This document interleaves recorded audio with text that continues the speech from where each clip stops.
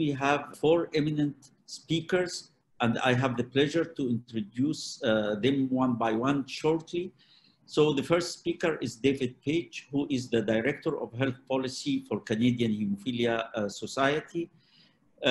His principal role is to advocate for access to optimal comprehensive care and the most efficacious coagulation therapies in Canada. David served the WFH Executive Committee between 2000 and 2008, and it was a pleasure to be a colleague to him during this period or later on, and he was chair of the WFH Coagulation Products Safety, Supply and Access Committee during 2001 to 2016. David is a patient with severe hemophilia B. The second presentation will be given by Brian O'Mahony. He is the Chief Executive of the Irish Hemophilia Society, President of the European Hemophilia Consortium, and former WFH President. He is a fellow of the Institute of Biomedical Sciences in UK and a fellow of the Academy of Clinical Science and Laboratory Medicine in Ireland. He is an assistant adjunct professor in health service management in Trinity College, Dublin. And Brian is also the author of the WFH Guide to Tenders and Procurement. And Brian is as well a severe hemophilia B patient. So we have two brilliant hemophilia B patients giving us their great experiences. This will be followed by Madame Solange Sacre, who is the president and co-founder of the Lebanese Association for Hemophilia. She is the manager of the only Lebanese Hemophilia Treatment Center and has a master's degree in social work and is a professor at St. Joseph University in Lebanon. Last but not least, Masoud Farid Malik is a person with hemophilia and a well-known community activist in Pakistan. He's currently serving voluntarily as a president at the Hemophilia Foundation Pakistan. He has been a tireless advocate in achieving treatment for all those living with bleeding disorders in Pakistan. Today, he will be sharing Pakistan experience of designing and implementing virtual patient education. So with this, I finish my introductory role to the webinar, and I will ask each speaker to pass on the presentation to his subsequent speaker. Next, please. Thank you very much, Magdi. It's really, and thank you to the WFH for the invitation to speak today. It's really amazing to be talking to people from really across the world. I think Masoud must be about 15,000 kilometers away from where I am here in Canada. I've been asked to talk about why national member organizations need to educate themselves and their members. So I'll be focusing really on the why and perhaps some of the key themes in terms of what needs to be key themes of education. And my good colleague Brian O'Mahony will be following with much more about the how to do it, especially in this strange age of virtual meetings. If I could have the next slide, please. So I'll be talking about some of the common myths, not only among the general public, but even among our own groups, our own national member organizations. Then really focusing on why national member organizations need to educate themselves and their members. And I'll finish with some summary and some takeaway messages.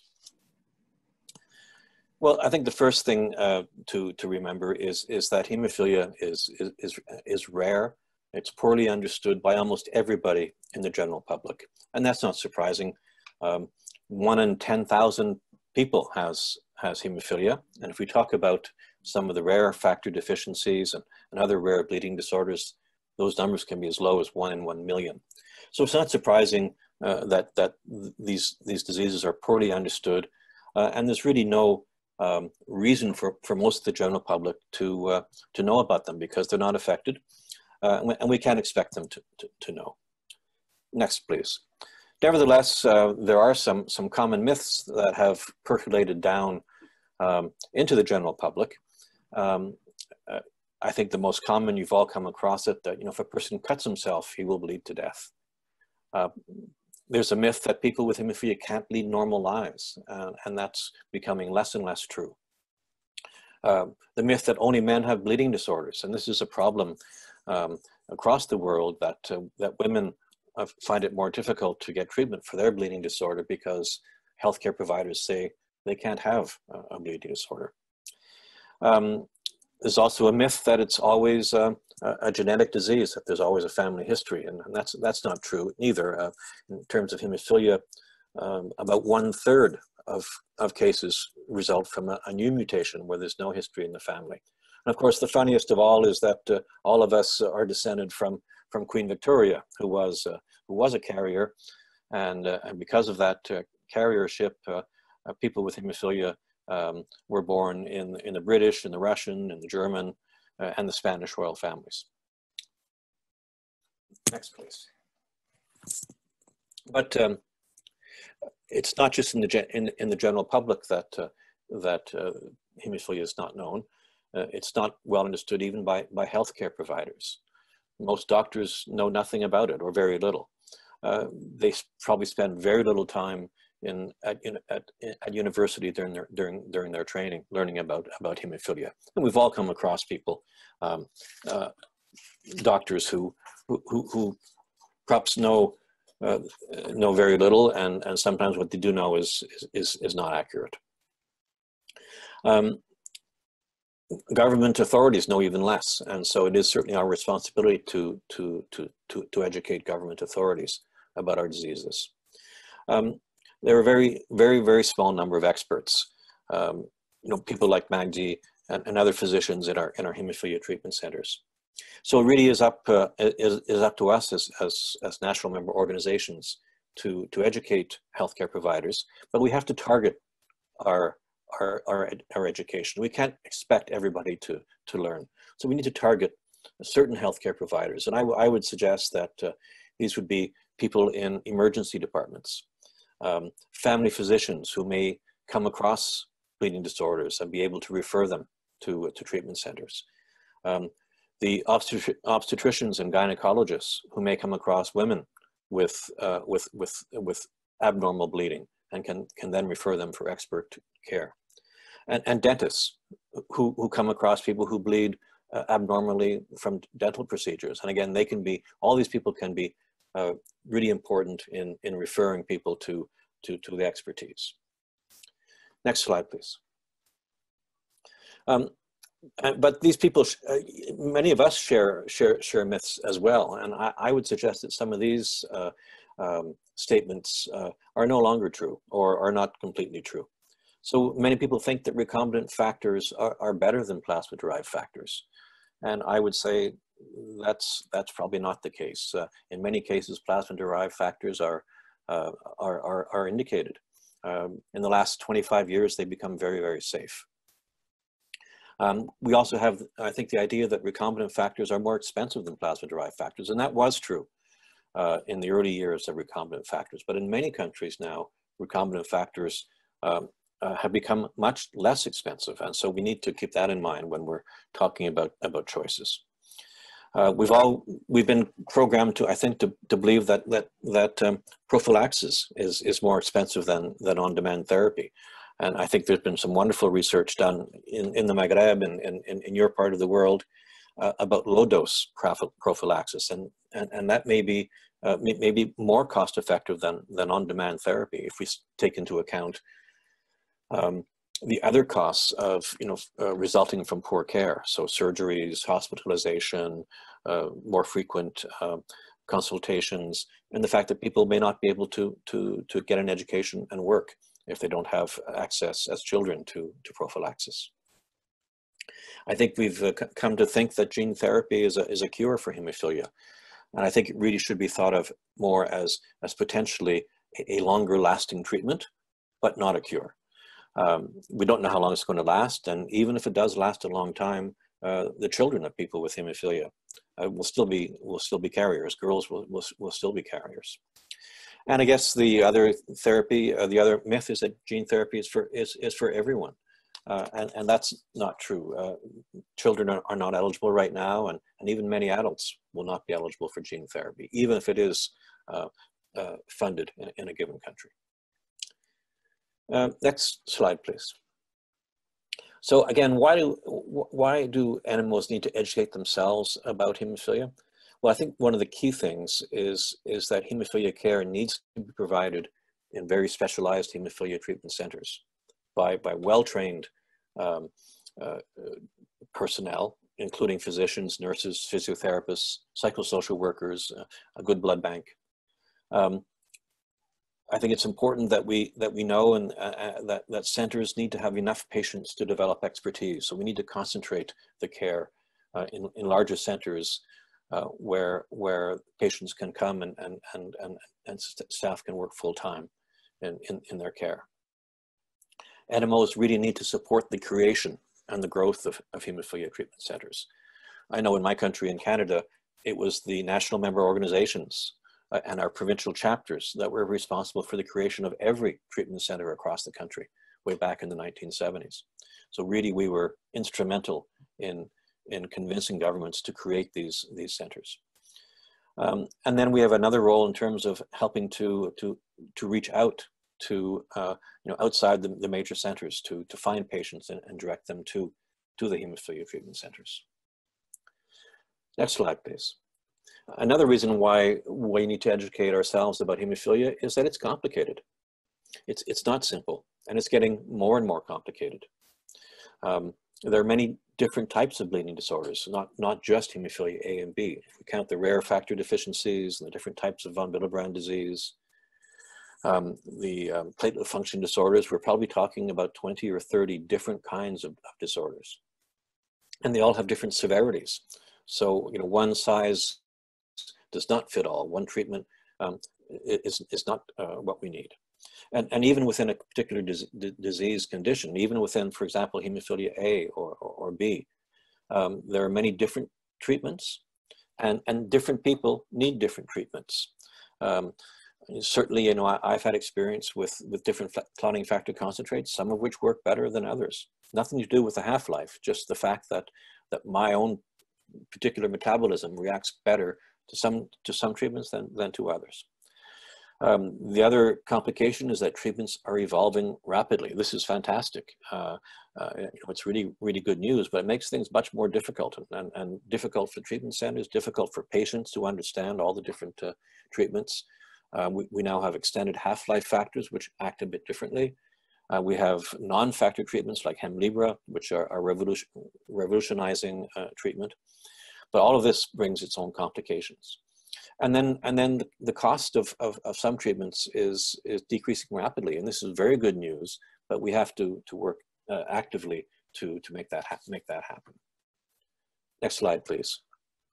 This is a nice graphic from the European Hemophilia Consortium, which talks about the difficulties for individuals to make decisions about their treatments. And this particular young man is communicating all the different issues for people in terms of their own needs, their own desires, their own goals, their own situations, and all of those factors enter into decisions about choosing the best option in terms of treatment. Next slide, please.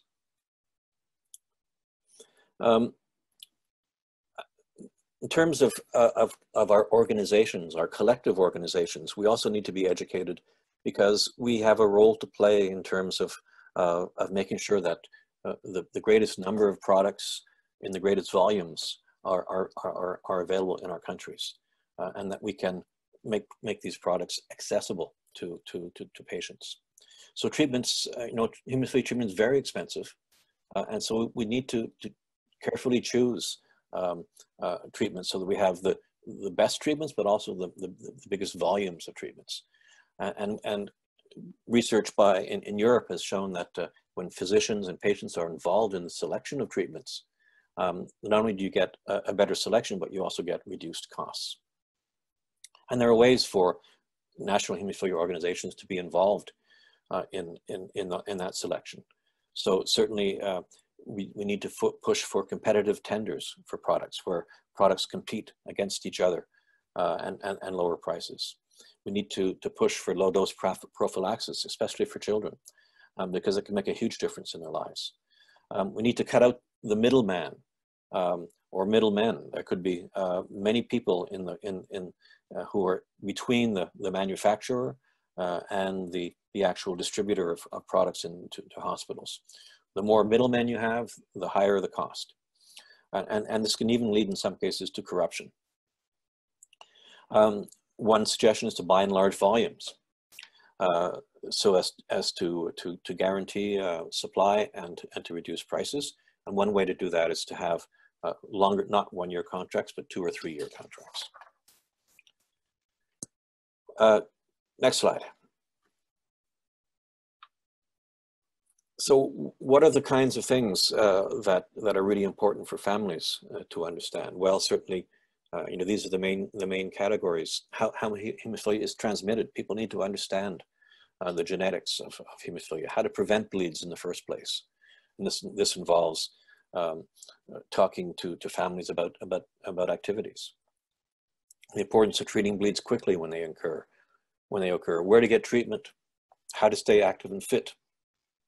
Training families in terms of doing prophylactic treatments, and the special importance of education for children with hemophilia. And finally, when it comes down to selecting products, they're all different and they all have risks and benefits, and so those need to be known. And finally, I think this is my last and my summary slide. So the key takeaway messages from my talk are that NMOs need to know the advantages and disadvantages of different treatments so they can inform patients. NMOs need to be involved in the selection of treatment products to get the best choice and the highest quantity at the best price. NMOs need to support the creation and development of hemophilia treatment centers where there will be expertise and people can get the best treatment. And finally, NMOs need to educate their members so they can make smart choices about their health. So that's really the why and a bit of the what. But I'll move on to the next speaker, who is Brian O'Mahony. Many of you know Brian from his days with WFH, and he's going to talk to you more about how to educate people. So take it away, Brian.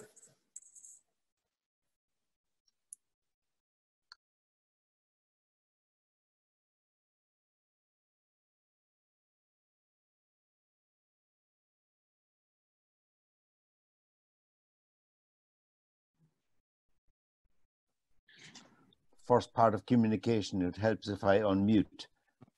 You can hear me? Okay. Yes, we. Good afternoon, good evening, bonsoir, assalamu alaikum. Nice to see such a large attendance at the webinar. So I want to follow David's talk by talking about effective patient and education in a changing world. And I'm really going to talk about patient education as opposed to public education. David mentioned earlier that the general public know that they don't need to know very much about hemophilia. The families with hemophilia, the person with hemophilia, and the medical teams and the government health officials need to understand hemophilia. But the general public really don't need to have any great understanding. And I worry sometimes that hemophilia patient organizations spend too much time trying to educate the public, which is a very big ask. So next slide, please. So hemophilia is a lifelong condition. So the person with hemophilia or the parent must understand the condition to allow you to be an advocate for yourself or for your child and to navigate what is a lifelong condition. Otherwise, at some point, you are going to run up against somebody in the system who doesn't understand hemophilia and they won't listen to you. So it's important to understand the condition.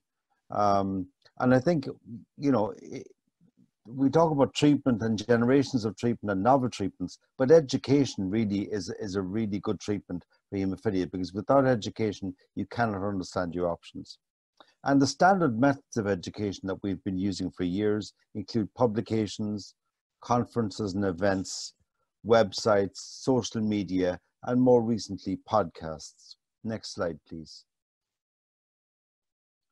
But I think in the last couple of months, with COVID-19, we've seen some dramatic changes. We've seen a surge in the use of telemedicine, where you're seeing virtual consultations either by phone or video or other platforms. And I think this is leading to, I think, a strong conclusion that the future may be a blend of virtual and actual visits. And global telemedicine market is anticipated to grow at almost 15% per annum. And young people, of course, consume information in a different way. We talk about publications and hard copies. They look at, they don't even look at emails. They look at smartphones, social media, and various social media channels. Next slide, please. Now, in Ireland, since the start of COVID-19, we have worked very closely, collaboratively with our network of treatment centres to introduce telemedicine, virtual consultations. And we've actually just had a paper accepted for publication with the centres looking at the outcome of that. And I think it makes interesting reading. If you look at the amount of medical consultation activity in March when COVID hit compared to 2019 in blue, the activity went way down. But by April it had come back up, and by May there was actually more consultation than in the previous year. If you look at the physiotherapy activity, which you might think it's difficult to do that virtually, not the case. A lot of virtual physiotherapy activity, including gym and exercise classes, carried on during the pandemic, and indeed, again, the amount of activity increased compared to last year.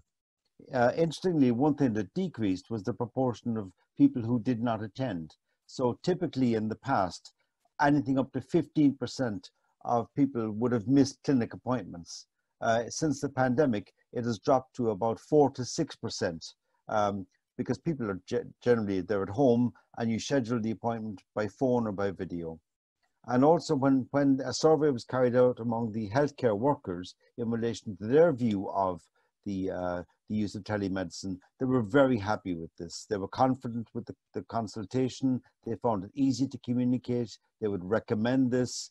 The only downside, the only area where it really didn't work is if the visit requires phlebotomy or blood sampling. So obviously you can't do that virtually. But I certainly think that it's been a major success. We've all been talking about telemedicine for a number of years. We had introduced it for mild hemophilia prior to the pandemic, but we have been pleasantly surprised by how well it has worked in the last few months.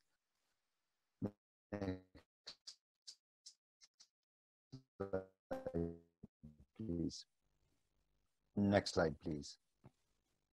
So in terms of new approaches to technology, 25% of the US population are millennials, and 98% of them own a smartphone. And a very large proportion of people in the world own smartphones. I saw recently that South Korea is one of the most technologically advanced countries in the world, but the proportion of population who own smartphones in South Korea is matched by the proportion of the population who own smartphones in Lebanon. So I think smartphone use is global. And I think that the way that people shop, they schedule appointments, they read reviews is now, it's different. It's entirely different than the standard or traditional methods. Next slide, please. So I think in looking at new approaches to education, we must follow the same trends, not just because of COVID-19, but because of the impact of technology. And I think technology now is readily available at home. Smartphones, PCs, tablets are readily available. And if you look at virtual consultations, you look at educational materials, people now want to be able to educate themselves at home using their technology with no requirement to travel. And people with hemophilia will want the information sent to them digitally. This is time and resource efficient. Next slide, please. So I think in the last few months, again, we've been looking, as I'm sure many of the societies have over the last several years, seeing to what extent we could move away from hard copy publications to digital publications. And in fact, this has been greatly assisted, in fact, by the pandemic, because the number of members who will now read our publication digitally has more than doubled. So we've produced a lot of publications this year, for example, but they're all being produced digitally with a page turning reader on the website, but we only produce some of them now in hard copy. Our conferences and events have been virtual by Zoom, using Microsoft Teams or Zoom or other platforms, and these have been very, very successful. Our website is unchanged, but updated more frequently. And social media, when you look at how the younger generation consume education, a lot of them won't use Facebook. They regard Facebook now as being for old people. Okay, they'll use Twitter, Instagram, Snapchat, TikTok, and I think these are, you know, remarkable mediums for getting information across. Podcasts and webinars, YouTube channels. These have all come into play more since COVID-19, and I think we need to start moving a lot of our educational efforts towards those areas. Next slide, please. Our own education strategy, you know, we're producing more digital publications. We have a weekly electronic magazine. The other thing that's happened in the last couple of years and has been exacerbated by the pandemic is people don't want to wait for information. So, you know, a magazine that you might produce every quarter is very nice, very good, but people want information very, very quickly. They want to be updated. So we're now producing a weekly electronic short magazine. We've had a significant number of people now reading that and going on our electronic mailing list.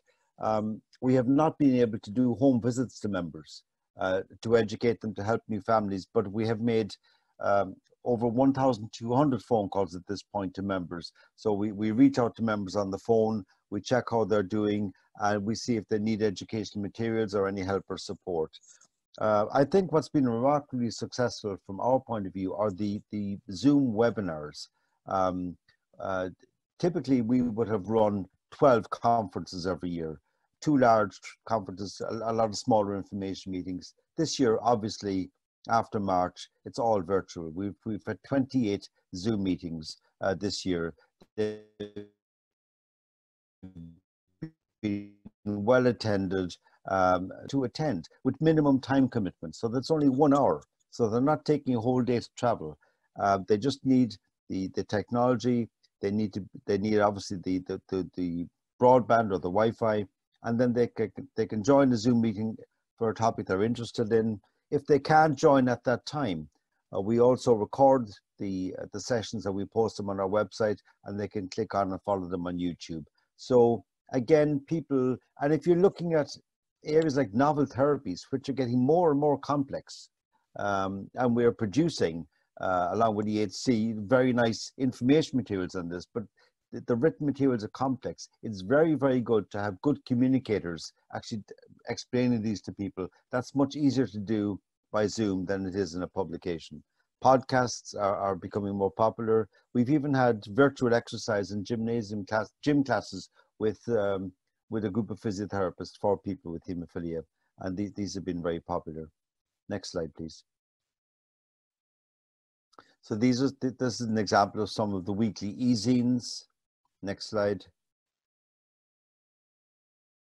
And some of the webinars. And again, most of the webinars are posted on the website afterwards, and they can watch them on YouTube. We are careful to protect people's identity. So we record the webinar, but we filter out the attendees, and we usually filter out the question and answer sessions and just put up the speaker with their lecture. The other big advantage of this, of course, is this opens up the world in a very cost-effective way. We've had David Page doing a talk for us on one of our Zoom meetings. Now, David has been to Ireland several times, but you know, it's expensive and time-consuming for David to come over to Ireland and go back. So we can now all access speakers from around the world for our events like this. And I would encourage you to think about this. So if you're doing virtual meetings in future, don't just limit yourself to perhaps to the clinician or the person locally or the Haemophilia Society. You can look, be more ambitious in seeking speakers from abroad. And I think this is something that certainly the availability of this technology has greatly assisted. Next slide, please. Social media has changed. I mentioned TikTok. We're actually rolling out an entire campaign on TikTok targeted at teenage girls with menorrhagia, because that will get a much higher proportion of the teenage girls in our country, so than any traditional media. So you also need to understand the media in your country and what's the best way to reach groups of people in your demographic. Next slide. Next slide, please. So this is a blend of old and new. So after the WFH Congress every 2 years, no, go back, please, to the previous one. Go back. Okay, thank you.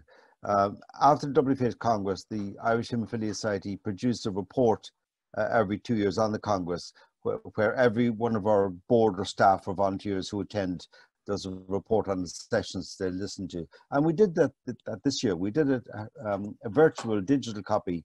But interestingly enough, my own report in this instance was based on my tweets during the conference, not on a traditional written report. So a mixture, this is a mixture as well. So you're blending social media with the old school publications. Next slide.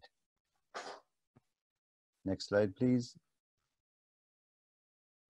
So I think that the future of education, I think in a sense, the future of education in haemophilia is going to be similar to the future of comprehensive care. I think that we will, in many countries, we'll see a mix of virtual and actual events, as well as in centres, virtual and actual consultations. Certainly, I think we'll be looking at a smaller number of conferences, supplemented by regular webinars. When the pandemic is over, hopefully it's over, we will not stop doing Zoom meetings or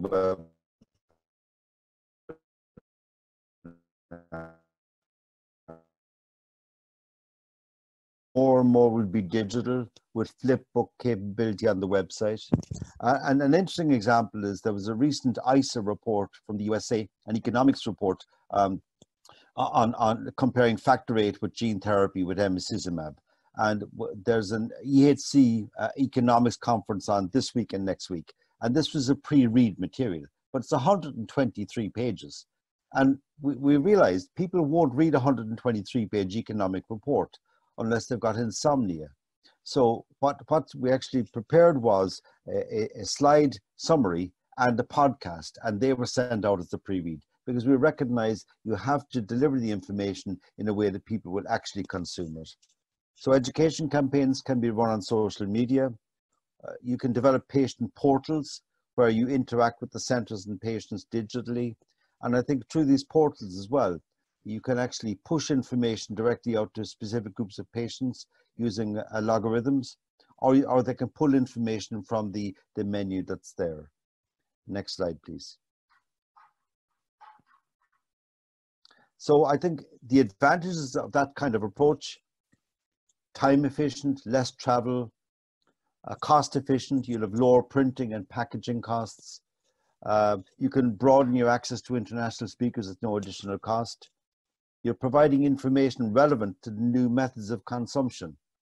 The disadvantages, I think many of us will be unable to entirely stop doing hard copy publications in parallel, for some members at least, because some of the older members especially still like to get hard copy publications. And the problem is, of course, a print run is a print run. So if we reduce our requirement from 1,000 newsletters to 200, it saves very little money. So you still have that cost until you can actually go entirely digital. There is, as we go more and more virtual with education and meetings, there is the risk of the loss of personal contact, and you also risk losing some elements of community building. I think many of us who've been at many Zoom meetings and conferences over the past couple of months, and indeed, can you imagine if the 68 people on this call with the speakers were together this afternoon in a room, and afterwards we could stand together and have coffee and a conversation? You're losing that element of community building and informal exchange of information. And also, of course, it does assume good internet access, but that also means you must have smartphone-friendly website content that won't consume a person's entire mobile data allowance with one short piece of information. Next slide, please. So that's the end of my presentation. Thank you. And now I'll pass on to Solange. Solange, the floor is yours. all. I am very happy to be meeting with you. We, all of us, constituting the big family of hemophilia. I hope that everyone is very well protected from COVID-19. Good luck to all of us, and I wish everyone courage and for good protection. The following slide, please. In order to present the different educational programs targeting the patients and their families, we shall see in this presentation the mission of the Lebanese Association of Hemophilia and the types of patients' education, the medical education sessions and the physiotherapy education sessions, and the session for parents' education, and sessions for parental guidance regarding problems of school integration, sessions of professional orientation for children and young adults, and then lastly, the challenges of the educational action, as well as the challenges faced during the period of COVID-19. I myself have established the association in 1992, the Lebanese Association of Hemophilia, with parents and doctors. We aim to improve the medical, social, educational, and professional situation of people with hemophilia, and to render them partners in the management and administration of their disease. In the year 2000, we have created the Center for the Treatment of Hemophilia (CPH) that provides the global services of comprehensive care. And then in 2002, we have expanded the actions of this association for patients that have all types of bleeding disorders and hereditary diseases. In terms of types of education of patients, we have two types. Either the personal education that we provide during the visits to the center, that would be the one-to-one, or during the educational follow-up throughout the telephone calls, and that are quite numerous. So the patients that call the association, or the sessions for group education, and these groups are formed based on the age categories or the different themes. Could be medical themes, physiotherapy, social or professional themes. And these themes are linked to the mission of the association. Regarding the sessions of medical education, they particularly target providing knowledge about the disease, the causes of bleedings, the measures to be taken during the apparition of any bleedings, and the transmission and genetic advices. And these are targeted to the patients and the parents. There are also sessions regarding the different types of treatment on demand for protection and the associated protocols on prevention. And there is some work that is done also for teaching or training regarding the self-injection in order to provide the home treatment, which is our objective. There are also some sessions that relate to the complications of the disease, whether we're talking of the hemophilia or other types of bleeding disorders. These are the arthropathies, the nervous compressions following the different muscular issues, and then the appearance of inhibitors, as well as the dental problems. The following slide, please. Regarding the sessions of physiotherapy education, following the assumption of the physiotherapy treatment in our center, the specialist of hemophilia that most of you know, Mr. Cesar Haddad, has elaborated an individual program for physiotherapy exercises at home, and he follows the patient by phone, and they themselves, they contact him. We also organize certain physical education sessions in groups, whether at our association or in the different sports center, for like aqua gym, and we do aerobic exercises and certain exercises for muscular maintenance. Regarding the educational sessions for parents, these sessions aim to develop the family support for the purpose of informing the families of the factors of psychosocial risks to which the children are exposed, whether at the personal level of the children or at the level of the family or at the level of their social groups. We also encourage the families to develop the different factors of protections that are necessary to assist the children in their relation and in their social integration.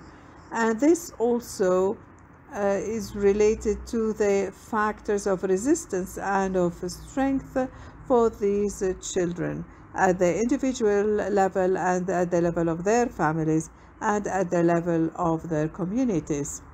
And an example to that is that a day was held for 72 parents where many cases were presented, and there was an exchange of information in 6 groups that were moderated by members of the association and by social workers. The following slide, please. The sessions of parental guidance regarding the problems of integration into schools. These sessions aim at preparing the parents to deal with some school problems associated to the fact that the children have hemophilia. So in one of the groups, we have passed around a questionnaire related to the specific problems of each child in his school.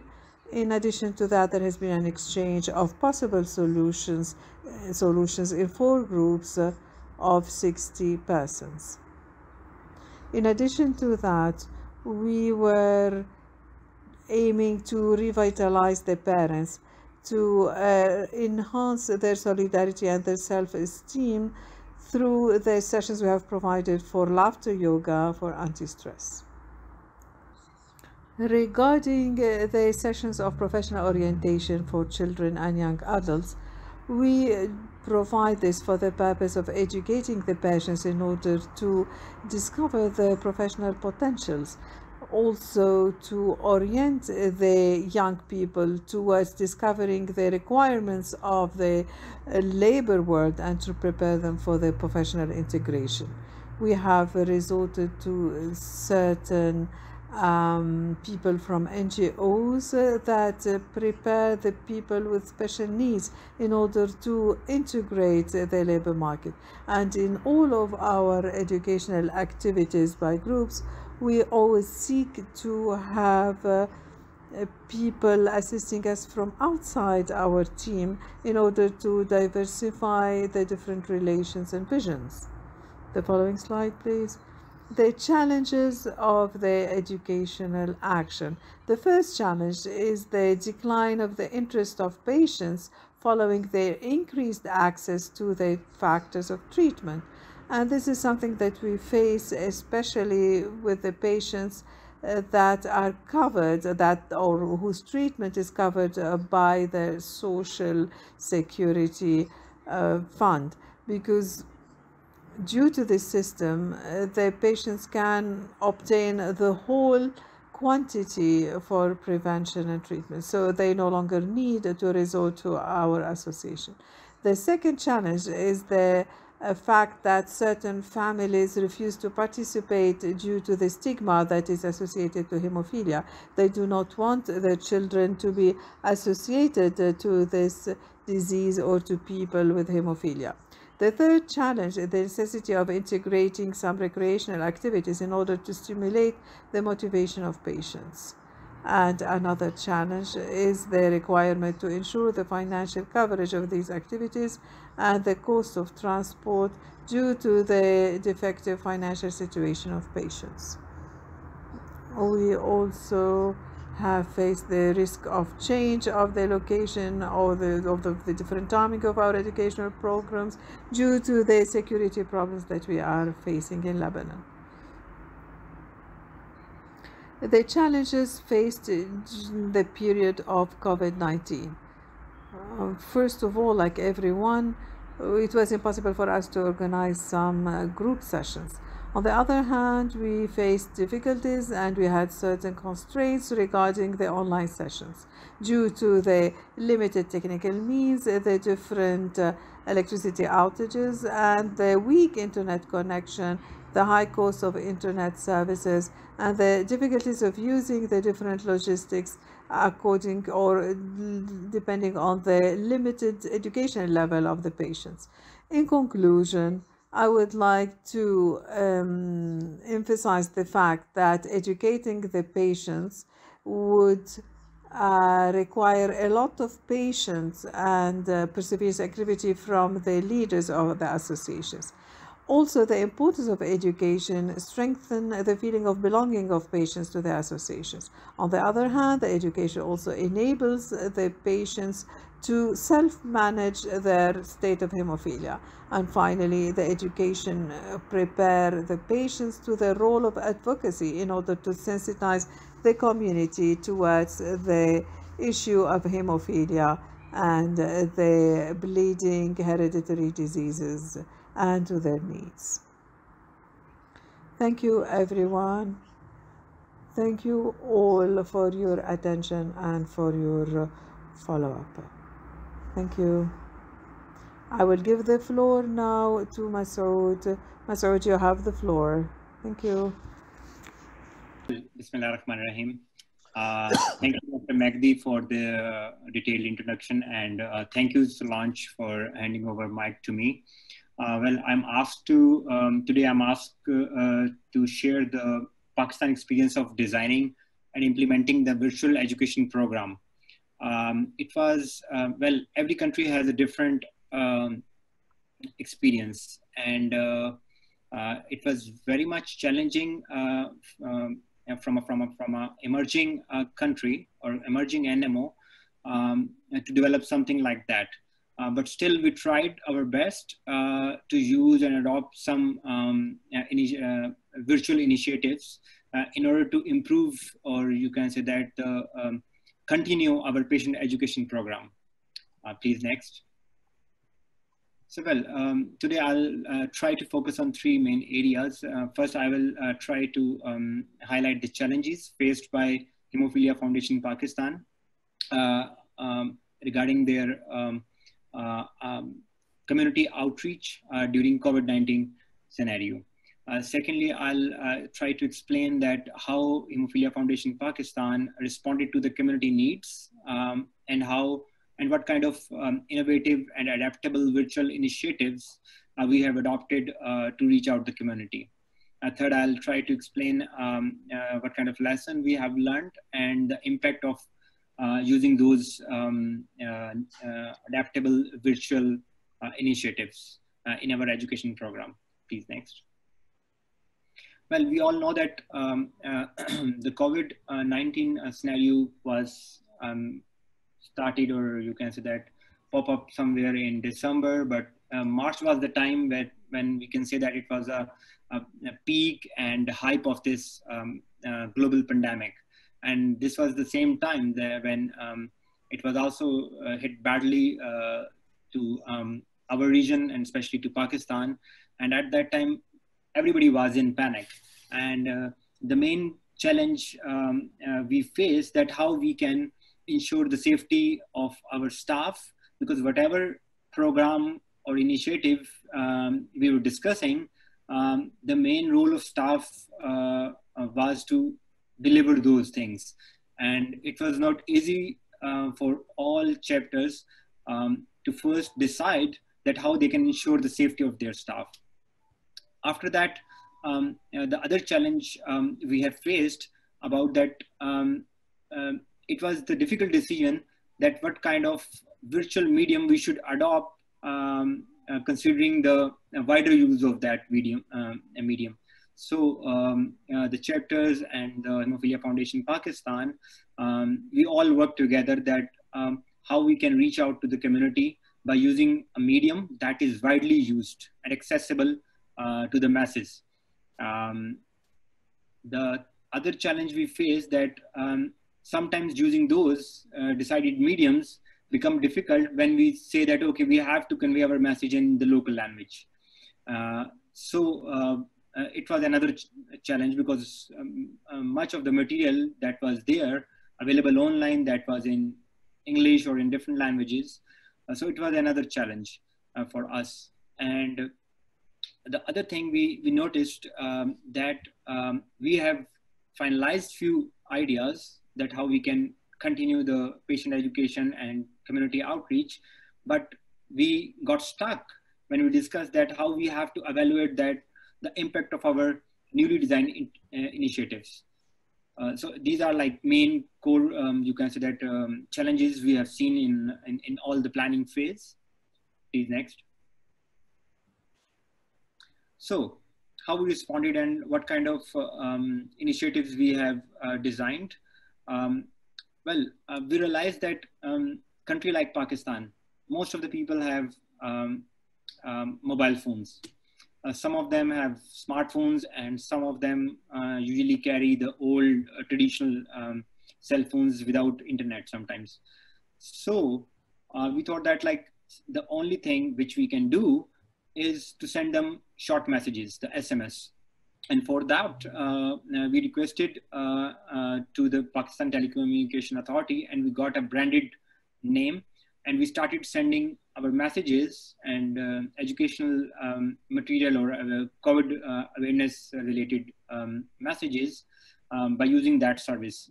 And the message usually goes to the community with HFP. Instead of sending it from a number, we use this masking so that if they receive any message, they can quickly recognize that, okay, this is from the Hemophilia Foundation Pakistan.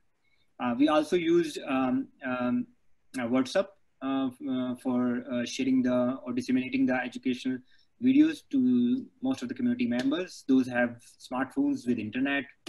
We also used some educational sessions by using Skype, Zoom, and other virtual channels. We have some scheduled meetings for the next month. We also did a small pilot, you can say that, experiment. And for that, we used in one of our chapter, we used the local telephone line as a tool-free helpline, because we can't expect people to call us and pay the bill for that call, because we noticed that the frequency of calls from the community was going up. So just for the pilot initiative, what we did, we requested the service provider and tell them that do they have any kind of facility that the caller should not be the one who is paying for the call charges, and it should be charged to the receiver. And we did a pilot project, and we realized that it also helped the community, and the chart we were maintaining, the calls, number of calls per day increased because it was convenient for people not paying and contacting the treatment center for their questions and for guidance. Next, please. Okay. The lessons we learned with this, you can say that whole shifting from physical to virtual educational program, we realized that Hemophilia Foundation Pakistan stayed connected with our community while maintaining the social distancing. And we also realized that the engagement of community was high, because it's very easy or handy for someone to attend like 20 minutes, 15 minutes session by using their cell phone. We have seen people attending those sessions from their offices, from their homes, from the places where they are at that time. And we also noticed that the attention level increased, because it's convenient for them to just spare like few minutes or some time and attend that meeting or attend that session. We also realized that it's cost effective, and the impact was very high, because people, we have seen that when we compared that how many people attended our sessions in like 2019, and when we compared it with our virtual data we received, the numbers were high. So these were the, you can say that the main lessons we have learned from our switching from one platform to other platform. Please next.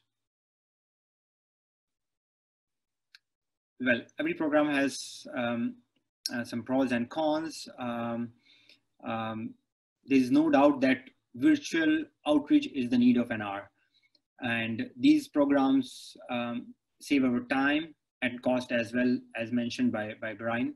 And it's very easy to reach the wider audience by using those virtual mediums. And it depends that what kind of medium we are using, but mostly it's easy to reach out the wider community, especially in those areas where we have internet facilities. With regards to the con, there is no doubt the value of physical interaction will always remain. Because, for example, if we have to do a kind of, you can say that, one-to-one session or psychological sessions or guidance sessions, the human element matters a lot. So we can't do some sessions virtually. We have also noticed that not everyone is fully equipped to use those virtual sessions, as already mentioned by my good friend Brian, that the older community members, they prefer to have physical meetings, they prefer to have hard copies of the magazines or newsletters. So the young generation are very much into these virtual things. The other thing we noticed that sometimes we also notice that like it's not easy to evaluate the actual impact, and it becomes a challenge. Yes, for few sessions it's easy, but how much the quantitative, like the numbers, it's easy that how many people have attended, but how much they have learned from those sessions, it's a challenge to do the evaluation, I believe. Next, please. Well, that's all from my side. Over to you, Magadi.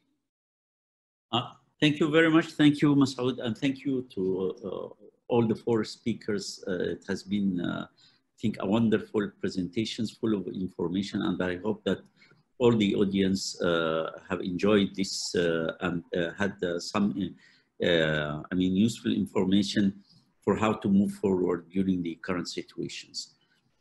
So before I go into the question and answer session, I would like to announce that the WFH resources have an e-learning center, which has a lot of important and interesting topics like some knowledge about inherited bleeding disorders, introduction to hemophilia, novel therapies, and others. So I would strongly recommend that you visit the e-learning center at the website of the WFH through the WFH resources.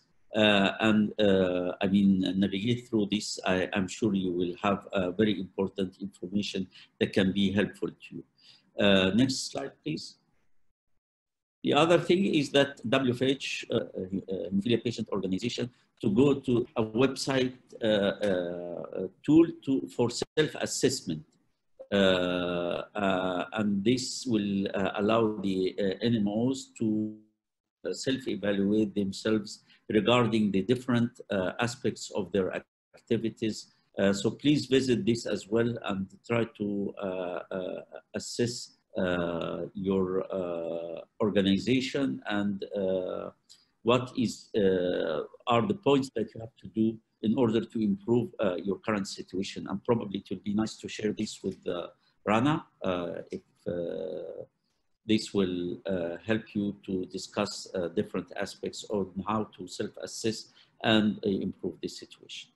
So with this, we come to the question and answer session. We had, we had one question sent to Rana and myself, from a colleague in Syria. His name is Muhammad Ahmad Al-Aboush, and we all know that Syria is passing through a very difficult period of time. So Rana and myself will later address the Syrian Hemophilia Society about the issues raised and steps to be taken to improve the situation. There were 3 questions that have been answered by Brian, but I would like also to ask Brian if he kindly again emphasize or answer to these questions about the cost of recombinant versus plasma-derived concentrates and the importance of, whether follow only virtual way of education or blending them. So Brian, can you answer to these 2 questions, please? Sure. On the first one, and David mentioned this in his talk, that it was always assumed that recombinant factor concentrates were more expensive. And that was indeed the case from 1994 until about 2015. In the vast majority of countries, recombinant products were significantly more expensive than plasma-derived concentrates. In fact, when we surveyed all of the European countries in 2015, we found a 7-fold difference in the price between plasma-derived concentrates and a 4-fold difference with recombinant. And the mean and median prices for recombinant were significantly higher. Now, what's happened since 2015 is definitely a narrowing of that difference. First of all, increased competition, national tenders or procurement where the amount that you purchase,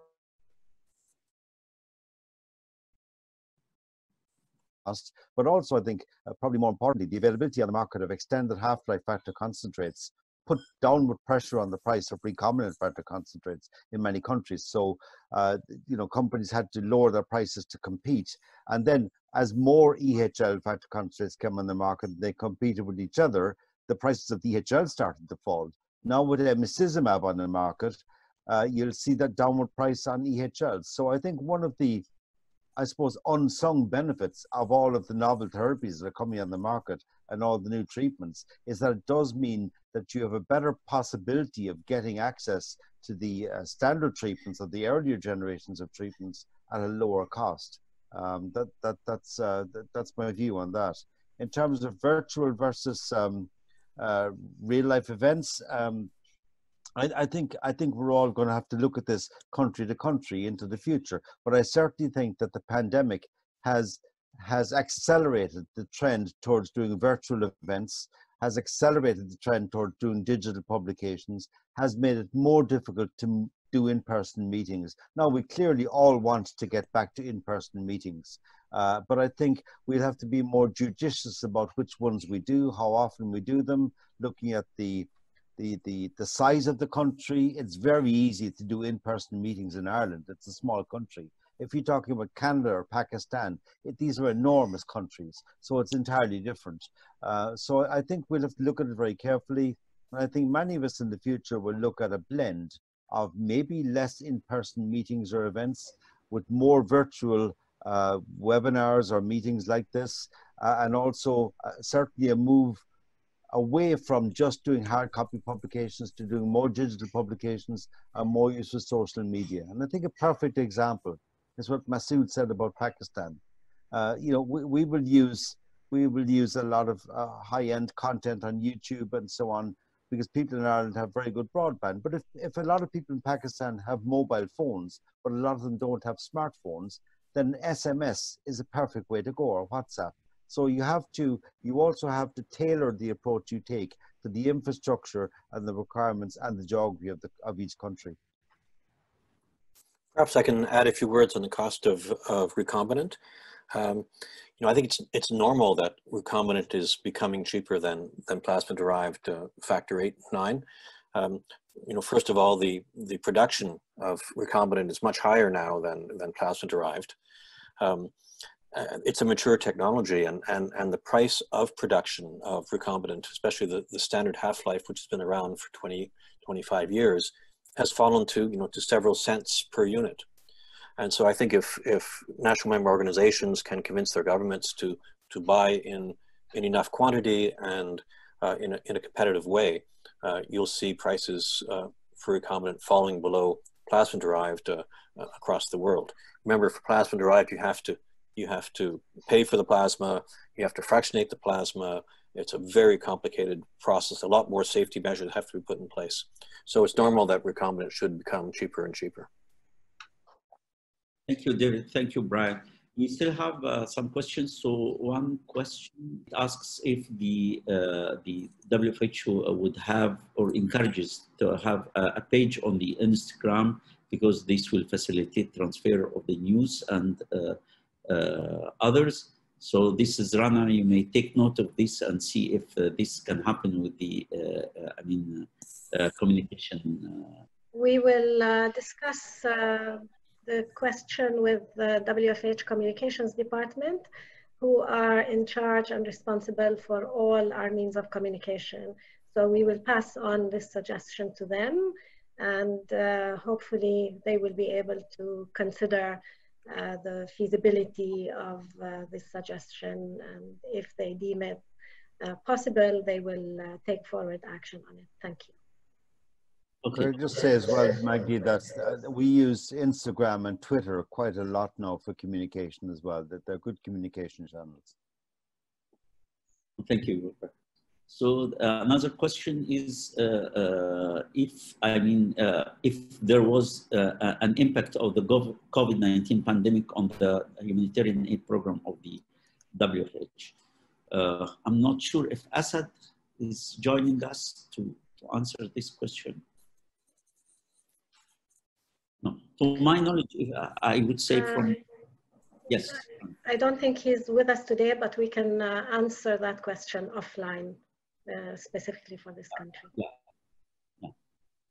And then from Cesar, a question about, how can we progress on the region? Because there is under-registration and some countries are without reporting figures yet. So, I think this is also something that we need to work on with the NMOs in the different countries. Do you have any comment, Rana, from your communication with the NMOs in the region about the annual global survey and their contribution? I think we have at least 12 to 15 countries out of 22 reporting. Hello? Yes, Can you Rana. hear me? Yes. So I think, yes, we have just concluded a full survey of all NMOs across the world. The results of that survey are currently under analysis. And once we have those summarized, we will be able to better address the question about future strategies. Yeah. So again, the last question, it's a question from Mr. Hamoud Al-Aboush, and I said that we will answer this and try to help him with his problem through communication with the Syrian Hemophilia Society. We have two medical questions about one boy who has inhibitors for 5 years and is suffering from repeated bleeding, although he tried to use the factor and rituximab. I think this is a medical question. If he is experiencing a lot of bleeds and he has in his country the Hemlibra, this may be a different management tool that can be better than using the concentrates. If they have the other bypassing agents, this is also something that probably, Rana, you can communicate and see what is available in the country and the hematologists are in the country that can help him. Then there was a medical question also from Addis Ababa about the different aspects. They say that he says that the humanitarian aid has helped a lot to treat patients in hemophilia in Ethiopia, but how they can progress this into the prophylaxis, at least the low dose prophylaxis, so that this can save the children from the complications of hemophilia to prevent the permanent damage. And also he's asking about other medications like Hemlibra, the antifibrinolytics, the desmopressin. I think we need to communicate with the medical persons in Ethiopia to try to help him to further, and maybe Asad also would communicate, and if they need more products from the humanitarian aid to help this. We have also a question, I think, from Sudan. Can you handle this later on, Rana? You see this question, something about communication with Dr. Maria and the Sudanese Hemophilia Society. Yes, I've seen this, and I think they have some communications difficulties because of the difficult situation that they had in Sudan. But yes, we would be more than happy to organize a meeting in any country between the healthcare professionals and the patients to discuss specific issues related to that particular country. It would be our pleasure to call for a meeting to discuss any issues of that nature. Thank you. Can I make a comment as well, just about the use of virtual meetings? I mean, I think this is a very good webinar. It's worthwhile reflecting on the fact that the WFH Virtual Summit this year had the biggest attendance ever at any WFH Congress. I think about 8,000 individual visits or visitors. And also I'm thinking of the fact that last year I had the pleasure of visiting Pakistan and working with Masood and his colleagues there. But then Masood and Rana and I were able to take that work forward together by Zoom. And I think in a much more beneficial way in the last few months than we would have been just using conference calls. So I'm a big fan of Zoom or Microsoft Teams, where you can actually see people, you can have a better conversation than you can on a conference call, which tend to be a little bit impersonal sometimes. Yeah, thank you, Brian. There is another question from Murad from Pakistan. He's asking, why are some countries delaying national register, as it is very important and the number of patients can be limited, and work to find appropriate medical care for them? Yeah, I think this is a challenge, and I think we had some discussion regarding the Moroccan situation, remember, Rana, on how to build a national registry and how to, because the big challenge is to have a collaboration inside the country to collect the data, and that all the parties will agree on working together to have the data, and then to share this data, which is very, very important for advocacy, for improving the care. So probably, Rana, if we can organize in the future a special webinar on how to build a national registry, and with the aid of, probably if David and Brian would like to share in this with their experiences. And you remember, David, you gave us insight in the Cairo meeting from the experience in Canada. So if we can organize such a thing to improve the situation regarding the national registry, and together with the help of Cesar from his experience also in Latin America, that will be wonderful. National registries are very important, but they're also very difficult and expensive to develop. So another alternative is to associate with the World Bleeding Disorder Registry, which is being led by the World Federation of Hemophilia. That might be a much faster and more effective way of collecting this information. Yeah, thank you, Dave. Yes, please, Rana. That's precisely right. We are doing a lot of sessions to explain how people can join the World Bleeding Disorders Registry. And we've had a few hemophilia treatment centers in a number of countries that now understand the value of joining the World Bleeding Disorders Registry.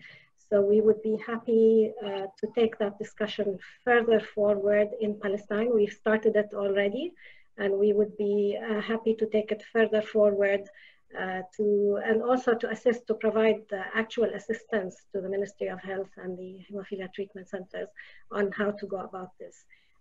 The problem is, as David said, the expense, but it is extremely important. It's the very first step. We cannot stress it enough, and we will be using all the resources at our disposal to help countries that are interested in taking that kind of work further forward. Thank you. Thank you, Ronan. If we have no more questions,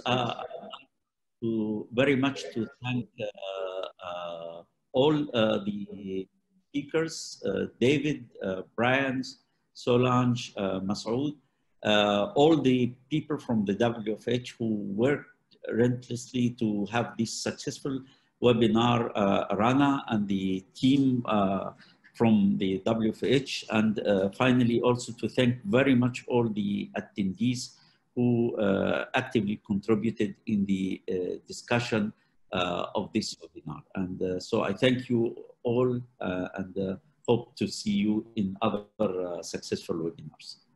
Thank you, Dr. Magdi. Just a word of thanks to Ingrid and Felipe, who are behind the scenes but have done a wonderful job to make sure this all runs smoothly. Thank you.